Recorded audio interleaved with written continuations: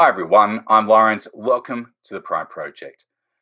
Now, I'm not a big fan of US television. In fact, I'm not a big fan of television in general, to be honest. However, I did notice in the news recently that one of the Pride Bachelors from the US show The Bachelor had decided to come out. And kudos to him. Congratulations. What was interesting was the response that his coming out had. Obviously, there were many people who were in support of him discovering his authentic sexuality, but then there were also some other ridiculous comments on the other side. In fact, there was one comment that I saw was someone saying, "Does that mean that the TV network will need to start screening the bachelors to make sure they're not gay?" Now, of course, I've given a pregnant pause there just to let the stupidity of that comment sink in. I'm not even sure how they would do that. Do they lock him in a room and play a full Kylie album and see if there's a response by the time they get to the end of the album?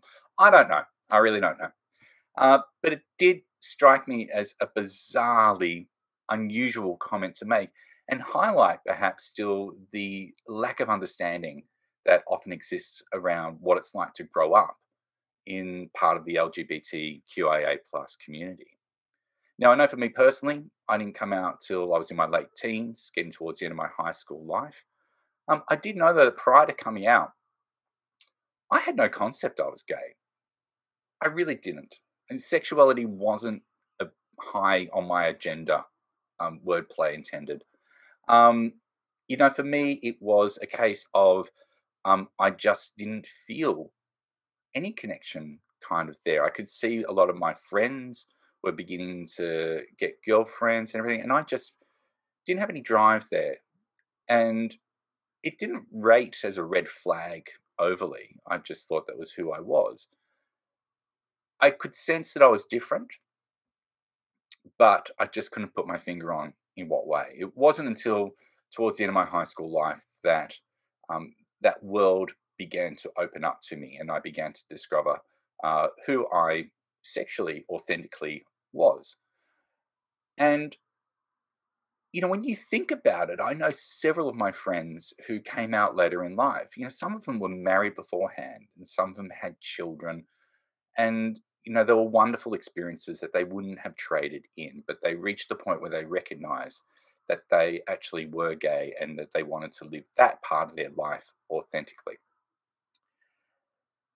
And there's that debate between nature and nurture too. I know, to be honest, I don't know anyone out there who says that they weren't born gay. If you think that, I'd be curious to chat with you because I'd love to hear,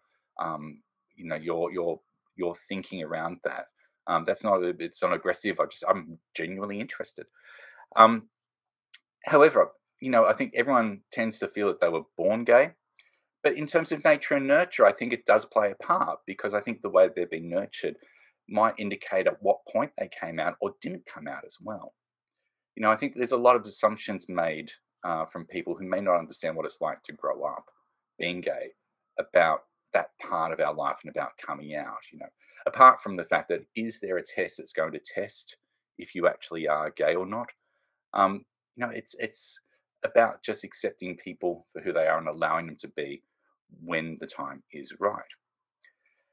Now, as I get towards the end of this, I realize there's no real punchline coming up here in terms of where this is going. It's more of an observation based on a current news thing. But I'm curious to hear perhaps what your experience has been like as well. Certainly feel free to jot them in the comments around this episode. It'd be great to find out what your experience has been and if perhaps you agree with my comments or if you disagree. In the meantime, though, thank you for watching, and it's back to Joey and Alex.